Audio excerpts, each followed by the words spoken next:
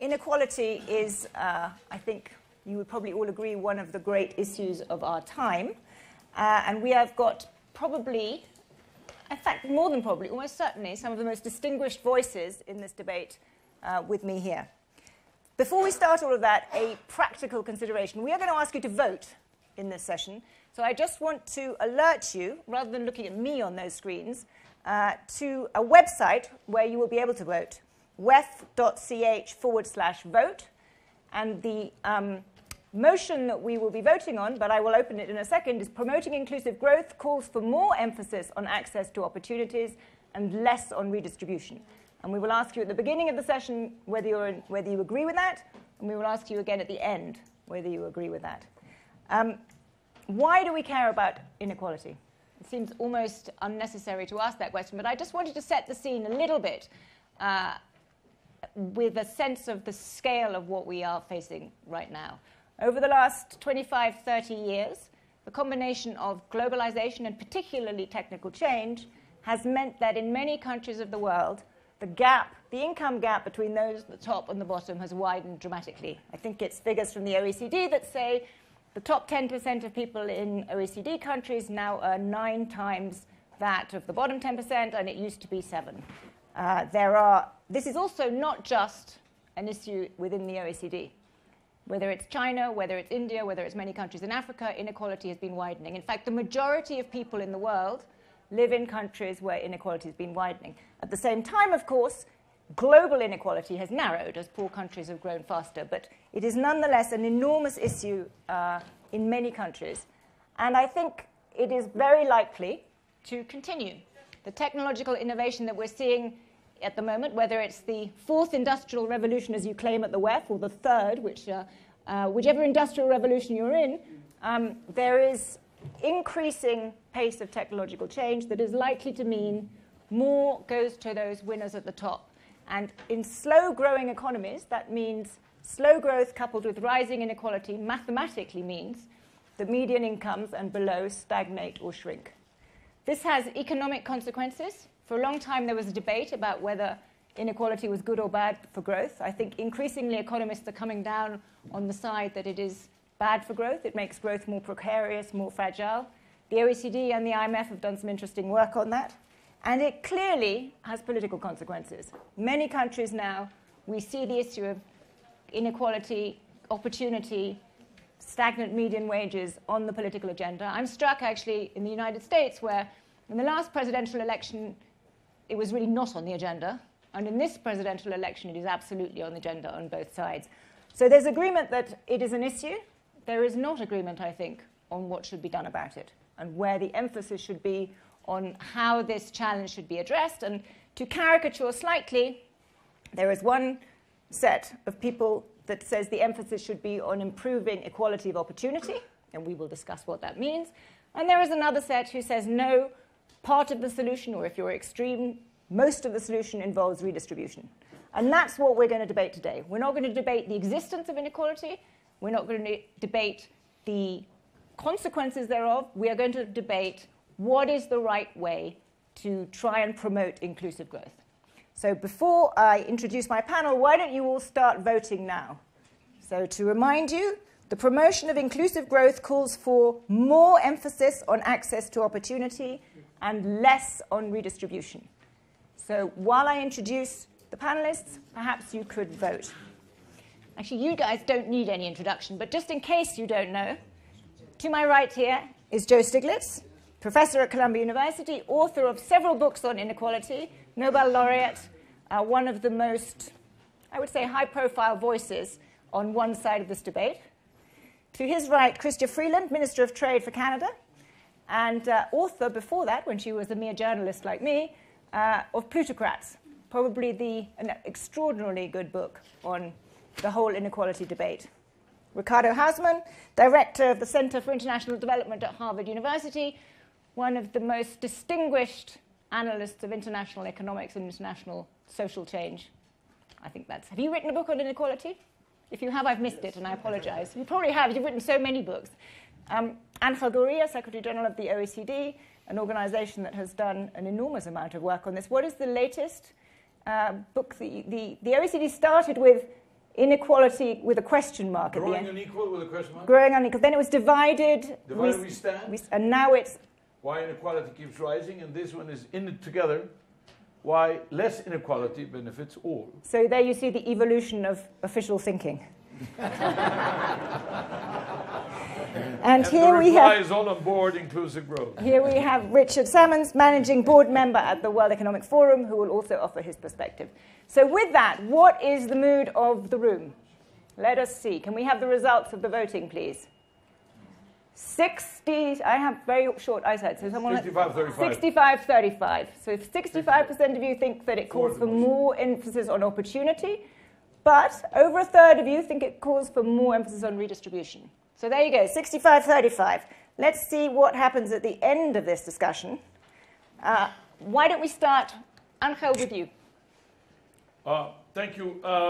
Let me say that it's like Sophie's choice in a way, but then I would tend to slide with the majority, being a Democrat. The promotion of inclusive growth calls for more emphasis on access to opportunities than on redistribution. Redistribution important, but promoting access to opportunities should be our first port of call, because redistribution is a palliative.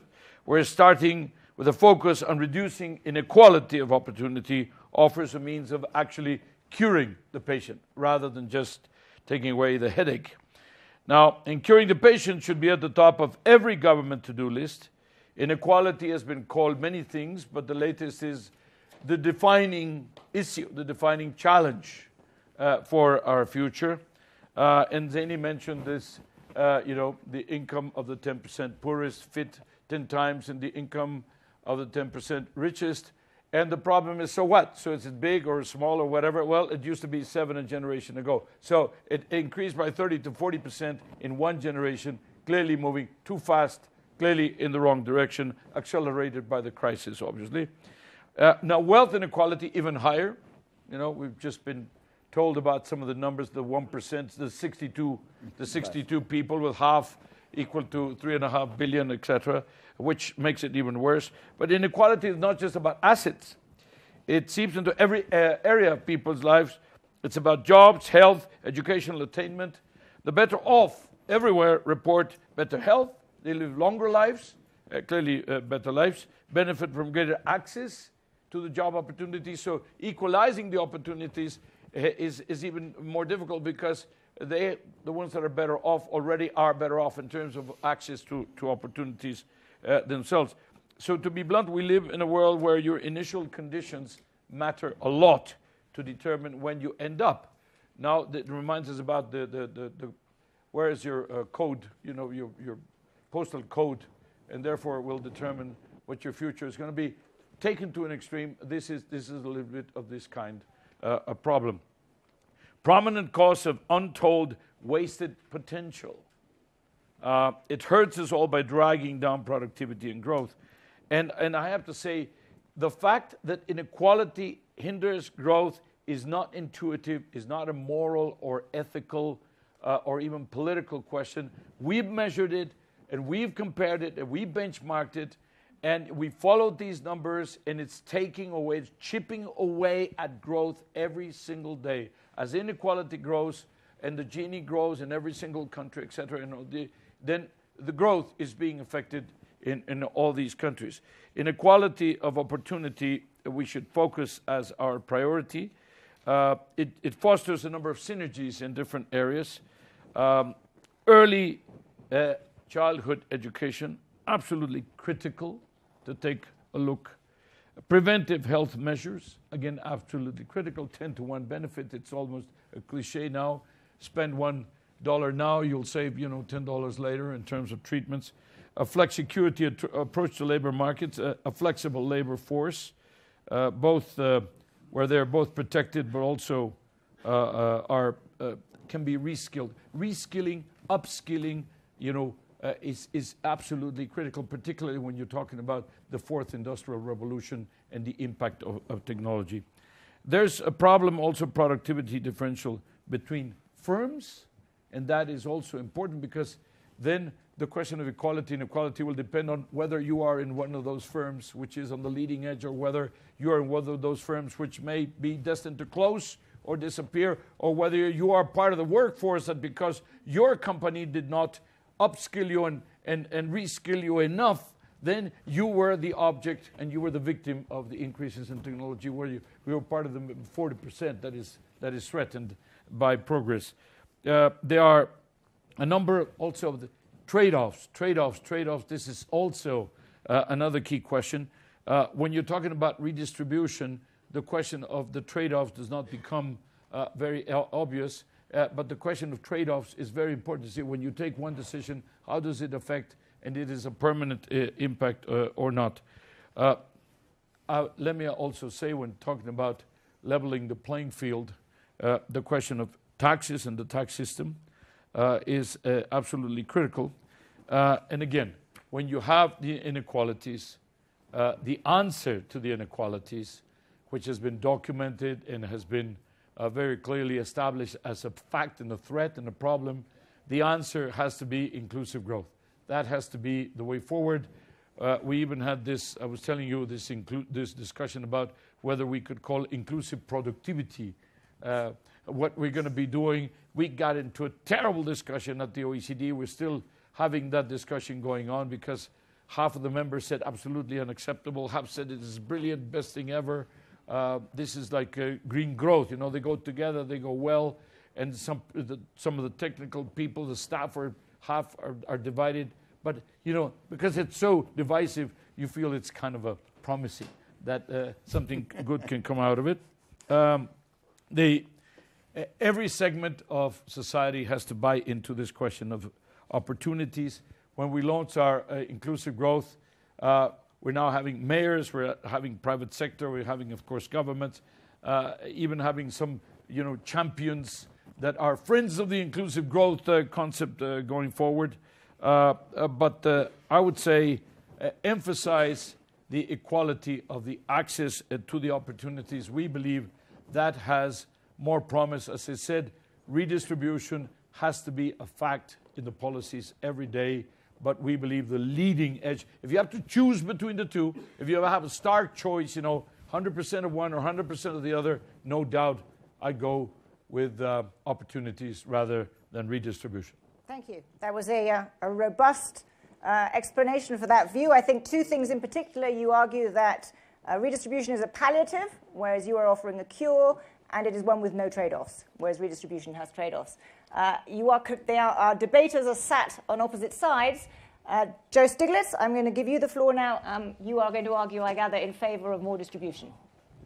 Well, I'm actually going to argue that the question is not very well posed, and I would, if you had asked me, I would not have posed the question. Let me begin by pointing out, actually, there's a third thing that I've emphasized in my last book, which is that we call it pre-distribution. It's the inequality in market income. And the real disturbing thing of what's happened over the last third of a century is the increase in inequality in market incomes. So what is striking, and Vice President Biden talked about this last night, is that over the last third of a century, productivity of workers has almost doubled. Wages have basically stagnated. This is a new kind of economics. It used to be that when productivity increased, wages increased in tandem. Suddenly, or over the last 35 years, we rewrote the rules of the market economy in ways that led to a less productive economy and more inequality. And that is what has opened up that gap. And so if I were to say what is the most important thing, it's to rewrite the rules to get to improve the market distribution of income. It's important because one of the reasons that there's such unhappiness today with inequality is partly the way it's generated. It's felt to be unfair. It's evidence of something's wrong with our economic system. And productivity goes up, and workers saying we're not getting a fair share. But then, to the point of the trade-off issue, the point is these rewriting of the rules to increase inequality have actually decreased economic performance. So in fact, I would go even further. By rewriting the rules to get more equality, we would get a more productive economy. Just to give you one example, one of the things that we've done over the last third of a century is rewrite the rules which have encouraged short-term thinking, which have encouraged the result of that short-term thinking is firms don't invest as much in workers, they don't invest as much in capital and technology. A striking thing about what's happened since the crisis of 2008, the central banks have pumped in gazillions of dollars of money into the system. Investment hasn't increased at all. It's actually decreased as a share. So these are all evidence that our economic system isn't working. And then you have to ask why. It's not working for a majority of our citizens. A few people at the top are doing very well, but for the majority of our citizens, it's not working. You have to ask why. Growth, more recently, since the last 35 years, has been lower than in the decades after World War II, when we had shared prosperity. And the reason is we rewrote the rules in order in ways that led to less opportunity, less long-term economic performance, and more inequality. So that's my first point. The second point is that, in fact, you can't really get in any society equality of opportunity without a certain degree of equality of income. Inevitably, when you have the gaps as large as they are in the United States and some of the other advanced countries, they get translated into inequalities of opportunity. And in fact, there's a very strong relationship that's been shown between inequality of income and wealth on the one hand, inequality of opportunity. So if you are concerned about inequality of opportunity, and I think you should be, I'm strongly, I can't disagree with anything that you said, except the last summary sentence, that if you are concerned about equality of opportunity, you have to be concerned with equality of outcome, inequality of income, equality of wealth. These are just the facts. And if you want to understand the mechanisms by which there's this intergenerational transmission of mechanism across generations of inequality, if you want to understand the mechanisms by which our societies are wound up with so much inequality, they are so intimately connected that you have to actually address both. I guess the third point I would make is that when we talk about redistribution, one has the sense that you're taking a lot of money away from the people at the top and moving it down to the bottom. A lot of what I think, if we just had a fair tax system that taxed the people at the top, that made multinational corporations pay taxes, we wouldn't need more redistribution. The real problem today is, in the United States, I'm talking because I know that data better, we have a regressive tax system. The people at the top pay tax rate of 15%, when people much lower down are paying 30% or more. And the multinationals are escaping taxation. So they don't pay. And OECD has had an important effort called BEPS to close the loopholes. Ángel knows I've been a little bit critical that they haven't gone far enough, but he agrees with that there's a lot more that needs to be done, but it was an important and impressive first start. But here again, what I'd argue is there's not a trade-off because our regressive tax system is very distortionary and is lower economic growth. When you tax land speculation at a lower rate than you tax work, it distorts the economy. I've seen no evidence anywhere in economics that taxing land at a lower rate leads to more land. And so the supply elasticity, so the point is a more fair system would actually lead to more economic growth. So again, no trade-off, in fact, positive. Finally, the IMF studies have shown that the critical variable in determining the growth is the inequality, the final inequality, what you get at the end. And partly, I suppose that's, so the evidence is, this macroeconomic evidence is that the redistribution doesn't have the negative effects that one might have thought, partly because of some of the reasons I've just described. But their evidence is very much in terms of that this new thinking about equality is good for growth. What it shows is the real variable that you want to focus on is the final, what you get at the end. But my own feeling is it's much better to begin by getting a fair distribution of income, more opportunity, and then you have less burden on redistribution. Well, that was another very powerful intervention in the opposite direction. Let me briefly summarize it. So one is that you can't get equality of opportunity without equality of outcome. Secondly, that it's not about redistribution, it's about simply creating an equal playing field in the tax system, and there's no trade-off there, that is pro-growth.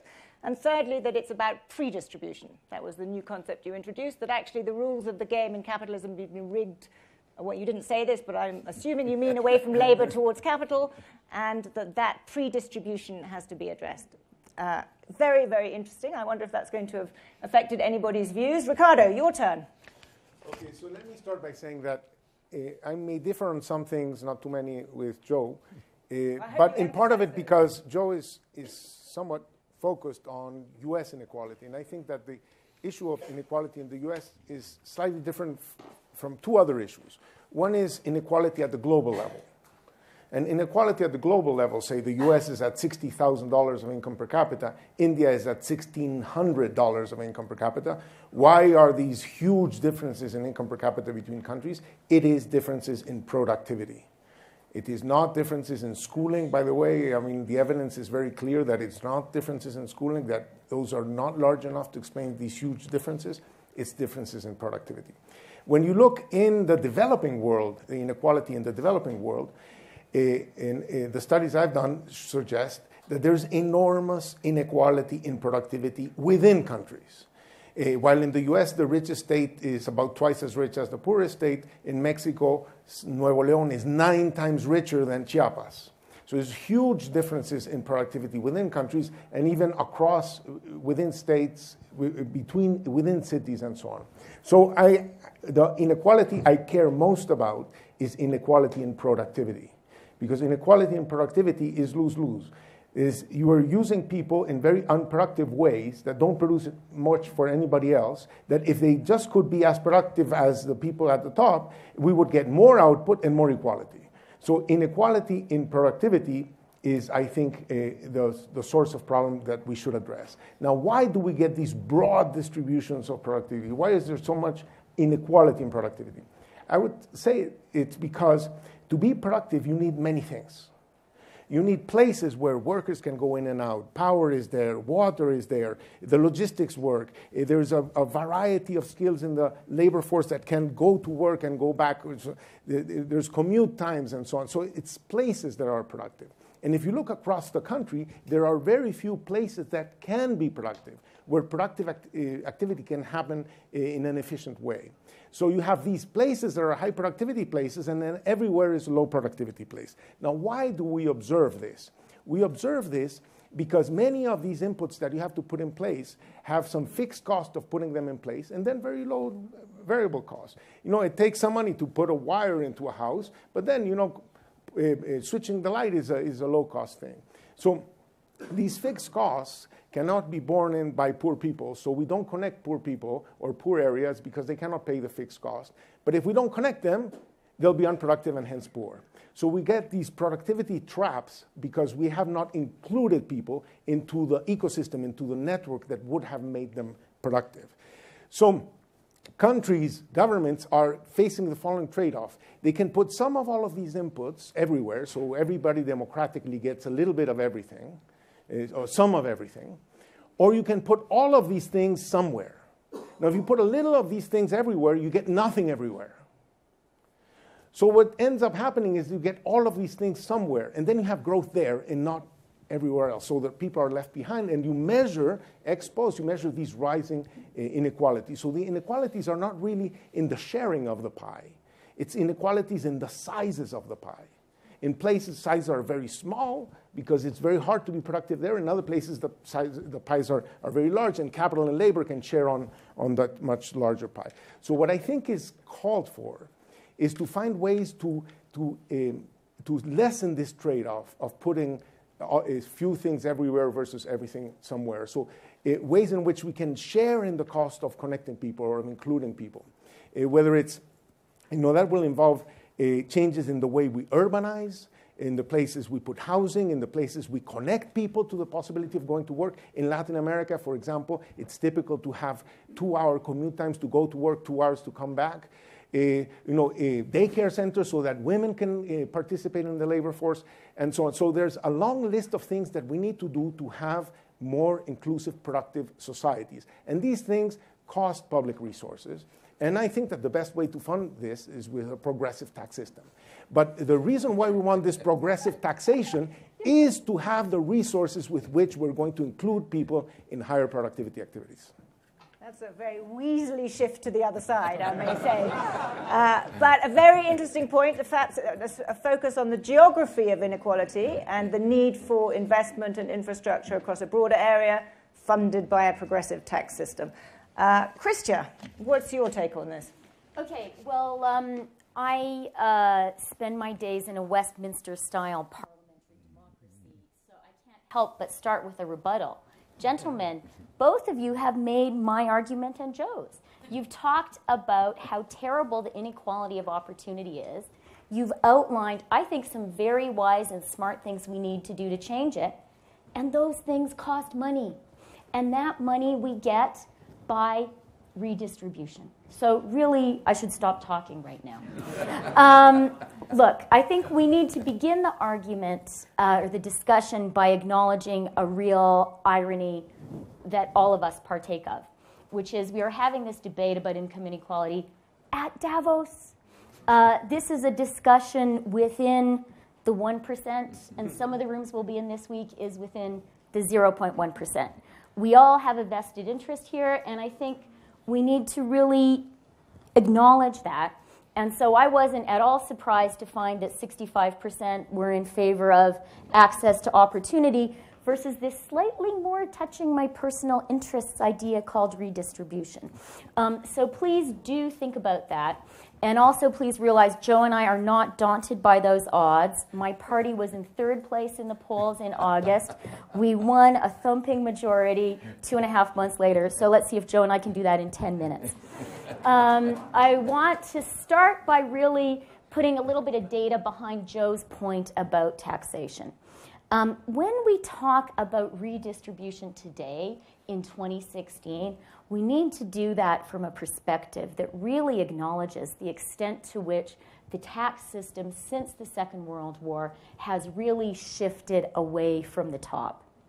In 1963, in the United States, corporate taxes accounted for 25% of government revenues.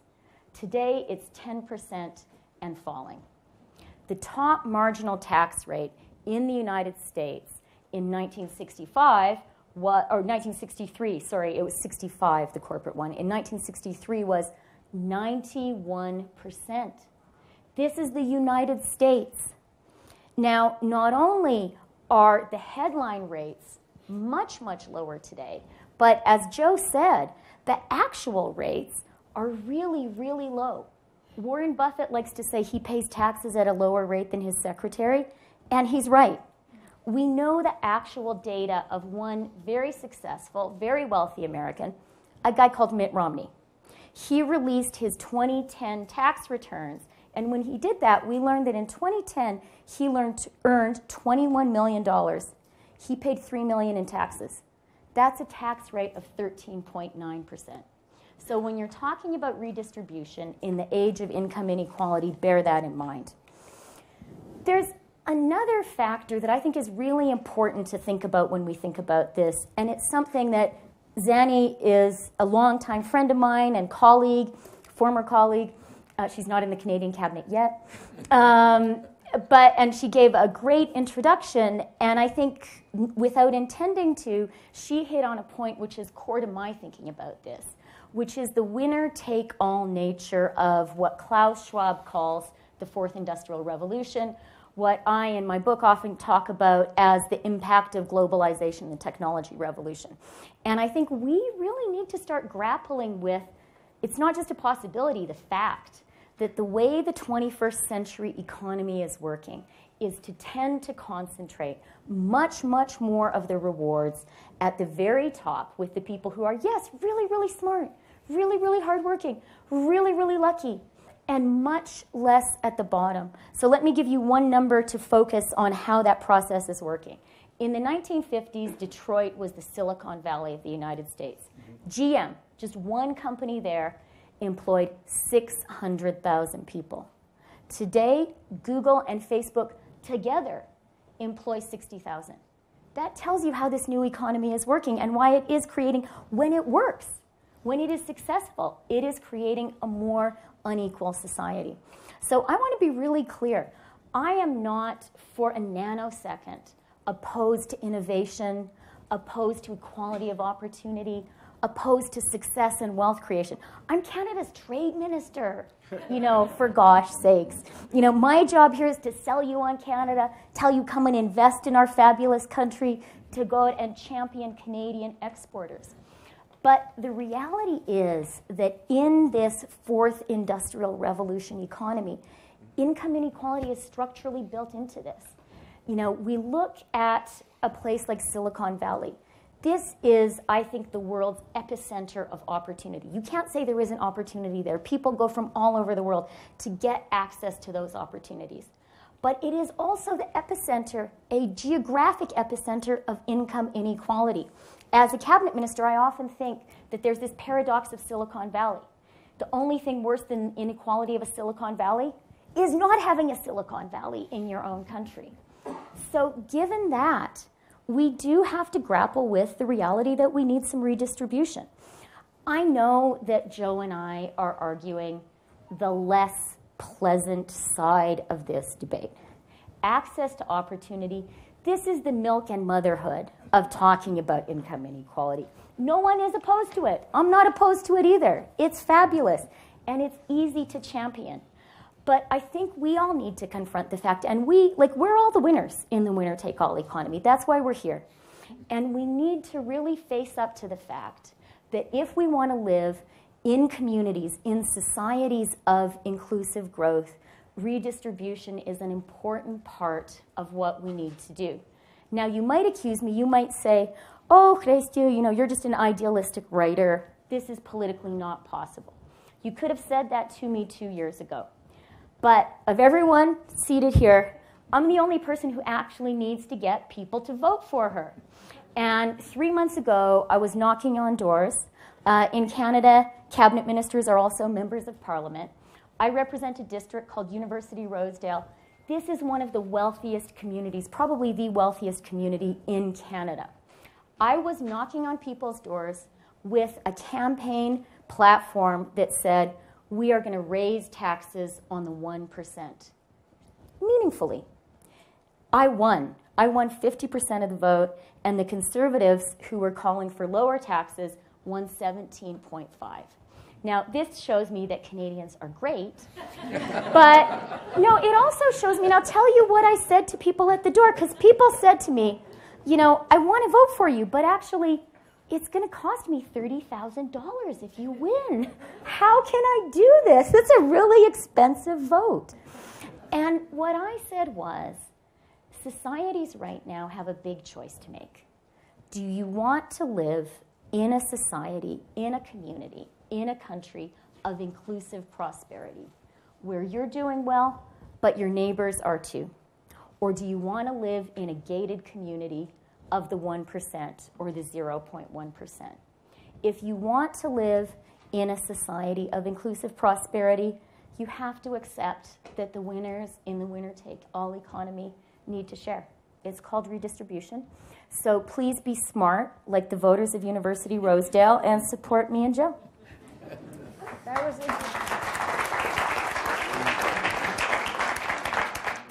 a compelling argument from the right honourable member from Rosedale. Redistribution is important. Redistribution, and you can advocate redistribution and still win votes. The economy has become more of a winner-takes-all economy. The shift of power has moved away from labour to capital, echoing some of Joe's points. Before we go open to a general discussion, Richard, from your vantage point, you at the WEF have looked at this from the Davos perspective. What would you like to add to the debate? Well, first, I'd like to generally congratulate the panelists for being good sports and arguing their brief, although there was certainly some wiggling there going on here and there. But I think, we framed the session, this was a vehicle for discussion. I think all of the panelists would agree that this is essentially a false choice.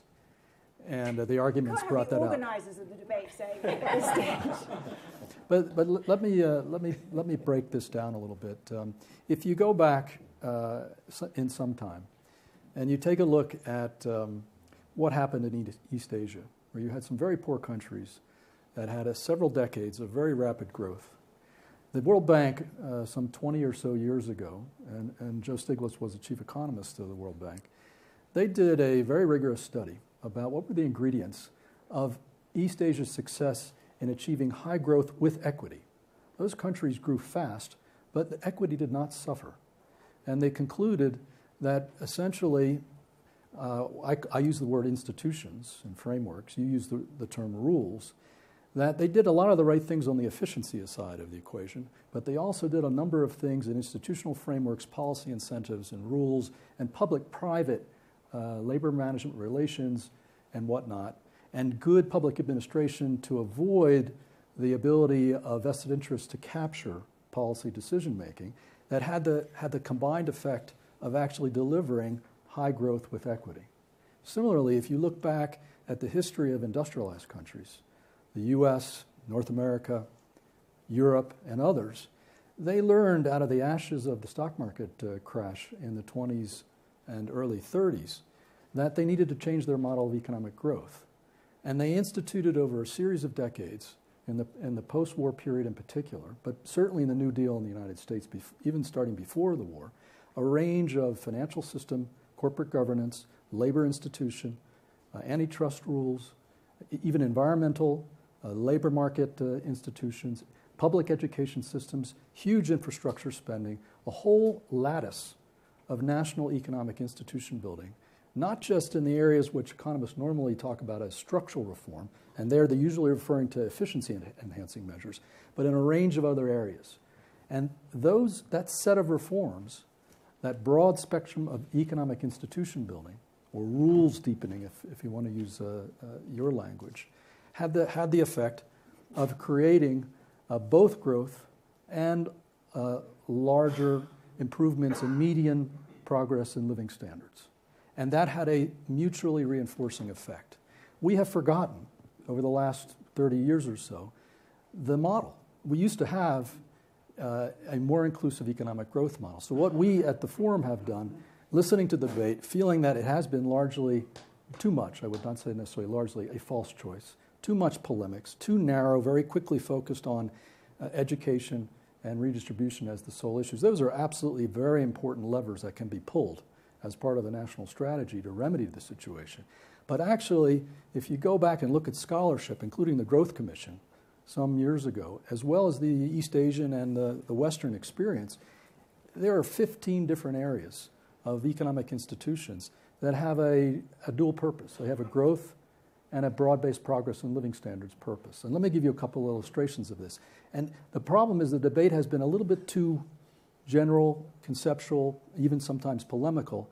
And we put together a cross-country database of spanning 110 countries, 140 different indicators across these 15 different areas that do essentially what a business would do when they're trying to figure out how to improve, is they see what the other guys have been doing.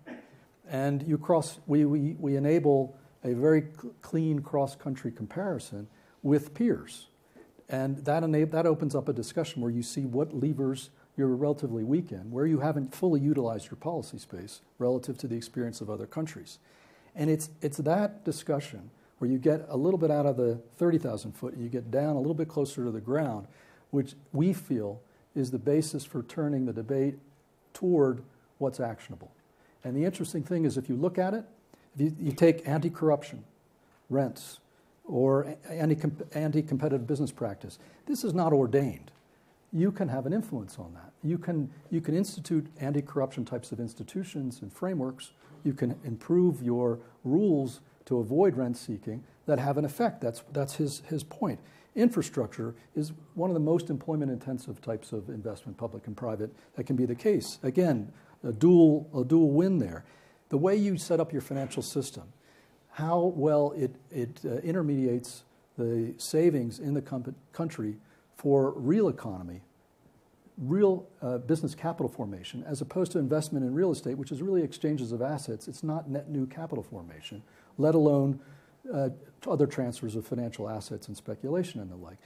That's affected by rules. It's not ordained. So what I would do is simply say in summation here is that contrary to some of the analyses that's contributed to some of the polemics, this is an issue that can be worked. It can be broken down in very practical ways, and you can surmount the false choice, and moreover, you can achieve a deepening and a greater resilience of growth. It's very often a matter of a resilience and a sustainability of the growth that we're talking about here, at the same time that you do what the populations are asking of us. And that is to focus not on the GDP per capita growth numbers, which I call a top-line indicator of national economic performance, and you can really start focusing on what you can do to drive what I call bottom-line economic performance, which is the rate of broad-based progress in living standards. Well, that, I think, drilling down into the details of how you do that is part of what we'll do in the next 20 minutes or so, where I think we will move away from the pro-con too much, but we'll focus on, I think, 3 areas, and I'm going to open up to audience questions and comments too, but I think there is 3 big areas that we need to delve in further, 2 on your side of the debate and 1 of yours. And in the interests of doing what journalists do, simplifying, exaggerating, and provoking, I think the question there is one area we need to talk about, this whole idea of pre-distribution, changing the rules of the game. What do you actually mean, and are there really no trade-offs? Secondly, on redistribution, what do you really want? You can redistribute through the spending system, you can redistribute through the tax code. The Europeans, overall, much more redistributive than the Americans, do it all through the spending side. The tax code is actually VAT-dominated and very regressive in Europe. So where do you want that? And on your side, everyone agrees that promoting equality of opportunity is good. But isn't it just motherhood and apple pie? And the evidence that you cited about education not really explaining the gaps in income presumably suggests that education isn't really a complete answer either. So we'll all agree that equality of opportunity is a good idea, but what do you really focus on? So why don't we start with possibly the most contentious, redistribution. Joe, and actually Chrystia, both of you, the debate always is about, people say we need more redistribution we need to pay for all of these things, has to be progressive, let's raise tax rates at the top. Why is that the best thing to do? Well, can I just say, what I emphasized was it wasn't making the system, right now the real problem is we have a regressive tax system and a distortionary tax system. We could raise a lot of revenue just by eliminating those distortions and the regressivity. So when Chrystia mentioned that Romney paid 13.9%, that was of his reported income. And I don't mean that he was violating the law. The law itself says you don't pay taxes on capital gains until they're realized. And that gives, and you have incentive to realize losses and not to realize gains. So the net effect of this in terms of what economists would call real income, which is the change in your economic position, is much lower. I mean, the system is much more regressive. So if we eliminated that regressivity, if we taxed capital gains at just ordinary rates, as they accrue. If we didn't give all these other kinds of special benefits, we would go a long way to get a fairer economic system. In addition to that, I would actually think that we could have a progressive, a more progressive. Do you think higher marginal tax rates at the top are an important part of the US agenda? Yes, but what I'm saying is, even before we get there, we have a lot to go just to have a fair tax system which is not regressive. Chrystia, why did your government or your party choose to have a higher marginal tax rate on the 1% as being the route to greater redistribution? Well, we didn't say it was the route, but we believe that income inequality is real, that it's happening, and that it's a drag on economic growth. And look, we're just getting started. We've only been in government now for 10 weeks since we were sworn in. But our tax proposal, which we've already started to implement, was basically in 3 parts. One part was raising taxes precisely on the 1%. If you earn more than $217,000 in Canada, your tax rate is going to go up. We use that revenue to cut taxes on the middle tranche of income from $44,000 to $89,000, because our belief is those people are the hardest hit, and by all of these forces we've been talking about, and we wanted them to have more money in their pockets. And then the final thing that we have said we're going to do, and we're just implementing the legislation, is to alter our child benefit system, to put more money in it, and to skew the money much more towards people at the bottom. And this actually is something very important to me. What we're going to do once we finish implementing this is effectively we'll have a guaranteed annual income for Canadian children. So every Canadian family, every Canadian child, well, their parents, will get at least $6,500. And that's what economists say is the minimum amount you need to be above the poverty line. We think that's really important to this equal access to opportunity agenda, but it does take tax revenue to pay for it. What is the top marginal rate of tax in Canada now?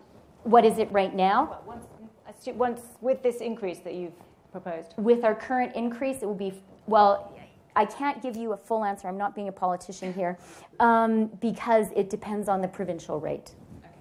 Okay. And different provinces have different rates. So it will, in some provinces, go to above 50%. To go above 50%. Now, is there anybody in the audience who'd like to offer a comment or a question or address particularly on this redistribution issue? Yes, gentleman here. Thanks very much. My name's Rob Davies. I'm actually also a politician. I'm the Minister of Trade and Industry of South Africa.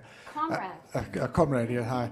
I wanted to just say very briefly, I think I'm on the side that says that it's got to be redistribution, it's got to be redistribution of opportunity, but also of outcome. I'm on that side.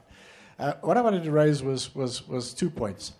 One was, if you look at Professor Schwab's book, which has been handed round to all of us here, he's got a couple of pages, and he's saying that, as you said when you introduced, you said the inequality is within countries, within social categories, and there's been a reduction of inequality between countries. He says the fourth industrial revolution could create exactly the opposite. So I wonder whether everyone would comment on that. It's about things like the new technologies would lead to reshoring, relocation of industrial opportunities, that kind of stuff. So I wonder if they'd want to comment on that, because I think that would be another dimension.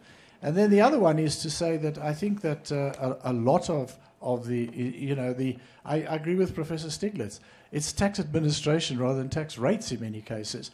This stuff about transfer pricing, base erosion, profit shifting is now a major global industry. And, I know that, in our country, for example, I used to be the chair of our finance committee at one stage in Parliament.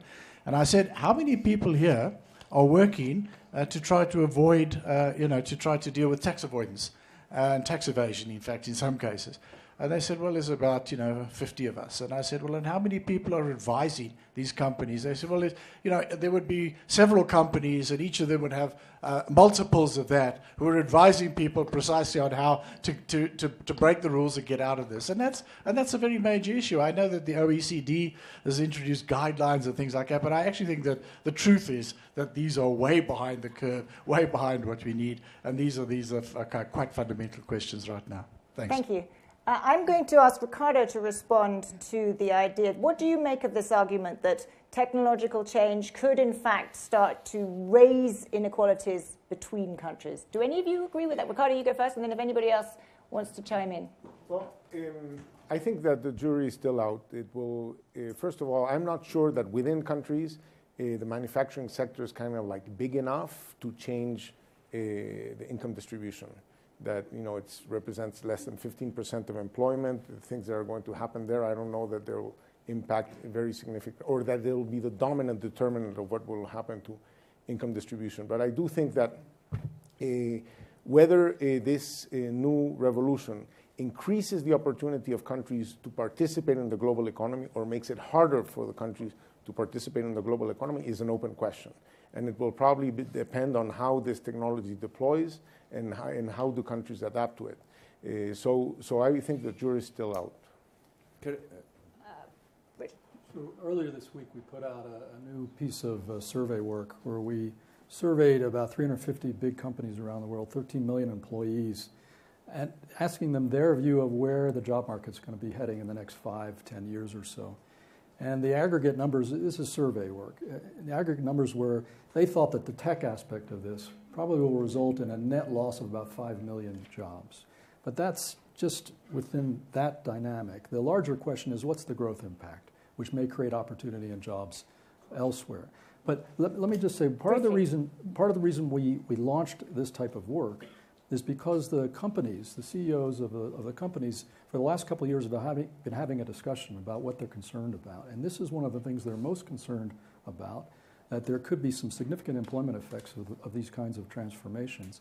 And they feel that potentially, unless we get very practical and move beyond the more conceptual aspects of this debate, that public support for smart pro-market types of policies may evaporate. And we've got a trade minister sitting right here, and this is partly what has happened in the trade field. So they're very prepared. Just the last comment I'll make here is that I think they're prepared to take a more pragmatic view about they understand, as we discussed with them, that you need a mix. That's why this is a false choice. You need a mix of some of the fiscal transfer and redistribution aspects of this and what you call the pre-distribution aspects. The countries will differ. And the U.S. actually, the big problems are not so much on its tax system, but it has very weak fiscal transfers. And it has big problems. It's 29th out of 29 advanced countries on perceptions of whether vested interests capture policy and perpetuate rents. Thank you. There. Yeah, I'm going to. If you could be very brief, Joe, because I'd quite like to get another couple of questions in. We're going to run out of time. Very minor point that a lot of the sourcing coming back won't solve will undermine the growth, reduction in inequality across countries. It will be, but it won't help the inequality within the United States. The resourcing will be high-tech apparel manufactured Robux. That's not going to create the jobs that are lost in South Carolina. And Ricardo's absolutely right that manufacturing is relatively small, can have still a big effect. But the same kind of logic will apply for the service sector, where, again, that same kind of process will be going on. Another comment. Yes, gentleman there, and then there's one over there too. Federico Rivas. I'm a global shaper from the San Salvador Hub. Professor Hausmann, you mentioned that income inequality is really a difference in productivity. And in a region like Latin America, we all know what a $25 tablet with an app like Duolingo teaching English in a rural village does, and can exponentially increment the productivity of an entire household. So could you give us an example of how can a favorable policy that install input multipliers instead of redistributing wealth in order to gain more access to opportunities in a developing region like ours? Well, I mean, this is an excellent point of what happens when technology is able to diffuse so that people can become more productive. Let me make a comment on the education story. It's very easy to do. Actually, you know, we have, for example, in the US, there's this lottery system for visas. And you know, people have gone and asked the question, what happened to the people who won the lottery versus the people who lost the lottery with very similar characteristics? And if you go to the US, your income per capita goes up by multiples. If you stay home, it doesn't. And it's your same person, the same education. What changed was not you, it's the ecosystem you're plugged into. So it's the ecosystem that's making you productive. You know, hermits are not productive. So independent of their schooling. So, so it is very important that we harness in these new technologies, in these new possibilities, the ability for people to connect to global opportunities by having what they need to be productive in their environment. Can you very briefly perhaps be concrete on what that implies? Because I think that was implicit in the question. What are the concrete? We all agree that that sounds wonderful. Concretely, how do you do that? Well, first of all, for example, do you auction cell phone bandwidth to the highest bidder, or do you use those resources to make sure that everybody gets access to cell phone technology? So is that rent to be shared so that everybody gets connected, or is it just a source of income for the government to be spent lowering taxes to somebody else? So how we, you know, in most of Latin America, we put poor people to live in the cheapest land. The cheapest land is cheap because it's disconnected. So we disconnect poor people through our housing policy. Right? So, and I can go on and on. But essentially, there are plenty of distributional issues which are in the way we organize society that allows for technology to deploy. Yeah, just to support Ricardo, you know, when we construct infrastructure, we don't connect poor people to the jobs. So by the way we construct infrastructure, we change opportunity. And we take away opportunity from the people who are at the bottom. Just very to briefly. comment on Rob, nothing is written because it depends on the policies. And it depends on how the policies react to the problem. There's nothing that is automatic. And one of the things we've been discussing in practically every one of the sessions, equals or whatever, panels, whatever, is this question of, is tech a threat or is it an opportunity? Well, again, maybe it's a false dilemma, but if tech allows skilling, because it gives you a lot of the tools that you did not have before. Now skilling allows to profit from the tech, and then there you go again. You know, and that is what you need for the increase in productivity. And I would agree with our friend here that in many of the developing countries in particular, a little bit of tech, well applied, goes enormously far in terms of how that will increase productivity. It's like, you know, when the Chinese moved from the rural areas to the cities, you had massive increases in productivity over a relatively long period of time.